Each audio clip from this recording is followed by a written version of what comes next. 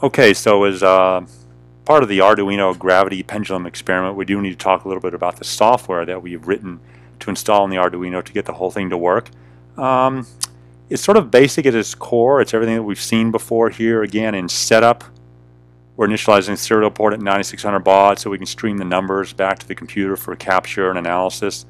The core right here is about what we discussed earlier here.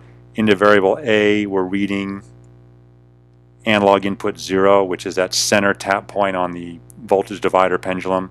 We're converting it to a voltage V in this line right here, so we can have actual voltages out, although it doesn't matter. We could leave that out.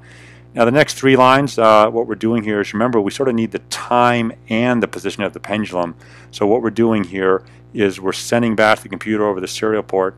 We're just printing out the number of millis, which is the number of milliseconds since the Arduino was powered up. Serves as a very nice timer. We'll probably use it time and time again. Then we're just printing a comma out so the time can have a comma after it. And lastly, we're just printing out V here, or the number of volts that was converted and read from the pendulum there. Okay, so these three lines here will create a sort of line that looks like this. You'll see an X, X, X, X. That'll be a time, a comma, and a Y, Y, Y, Y. That'll be the pendulum value, and the lines will just sort of keep going like that all the way down. We added a couple other things just to help us out a bit here. Oftentimes that text, the serial monitor can get a bit crowded with old work and new work and stuff. So we decided that right after we open the serial port, we'll just print the word start ... out, so we always know where a program is starting fresh, and we know the numbers right after that are just the latest run there. And the other thing we'll do, so it just doesn't keep streaming forever and ever and ever, we set up a variable called C here. C is short for count, and we're initializing it to be 0 here in the setup here. So we're setting a variable up to be 0. And every time we sort of write a line out to the screen here, we're incrementing C by 1.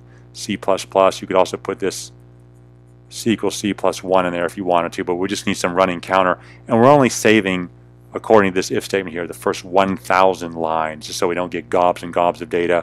It seems like if we hit go, got the pendulum started, read about 1,000 lines here, which will be about a second or so with latencies of reading the pendulum here, that should be about enough for us, and so that's sort of what we're doing here. So anyway, this is the code here that you would type into the Arduino software, send out to the Arduino, and have running and ready to go just to get your pendulum swinging. So there you go.